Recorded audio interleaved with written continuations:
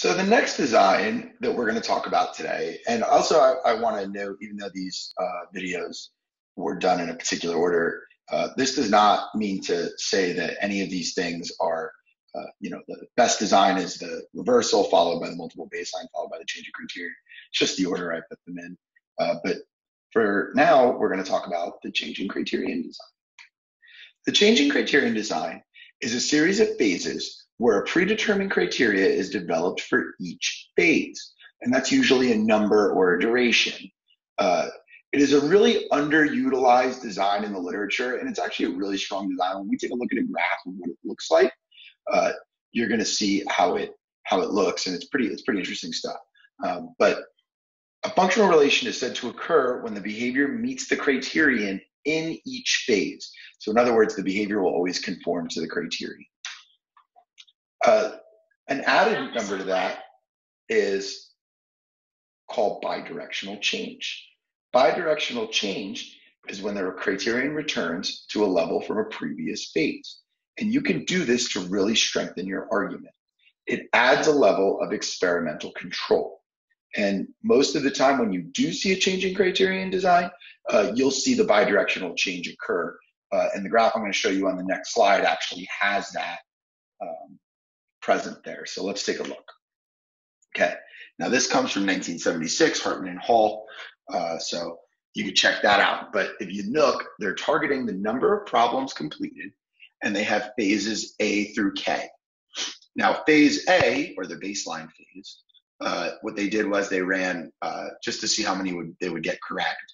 And you would see that the one day they got 4, the next time they got 2, and then the third and fourth phase they got 0. So when you sum those, you get about 2 correct, about 2 average correct. So that's their first criterion, and that's in panel B.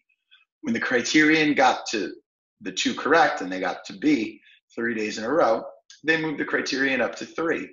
And if you notice, the first day in panel C, they got 0 corrects, and then they got the 3 corrects in a row, then they moved up to 4. Then they moved up to 5, and they lengthened the amount of time that the person had to get 5 correct. That helps demonstrate a functional relation because they're getting exactly what they need to get correct. Then they drop back down to 3 for 6 correct, 7 in panel G for 3 correct, 8 for panel H.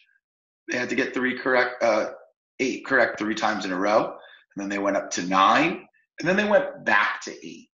Going back to 8 is an example of the bidirectional change. In other words, the behavior will come under the control of the treatment, and the treatment can get the behavior at any level that it needs to get at.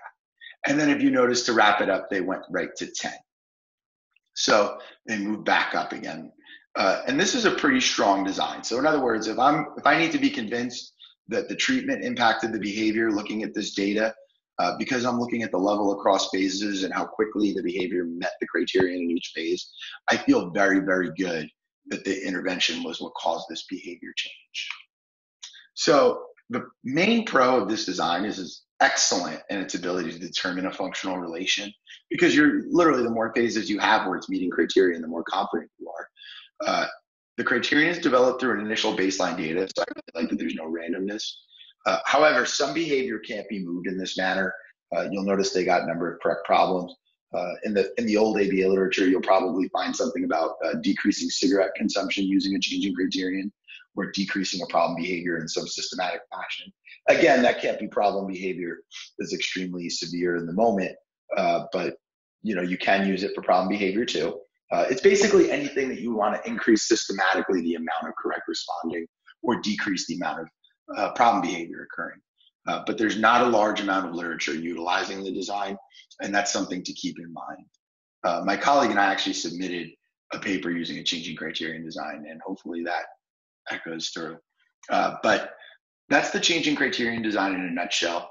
What you really want to look for is the number of data points in each phase, and also if they did the bidirectional change, or if you do a bidirectional change, if the behavior comes under control in any of those interventions, you're usually in really good shape. So that is the changing criterion. Hope you enjoyed this video. Thank you for checking it out. And I will see you for alternating treatments design, which will be the final design we're covering in this brief video series. Thank you.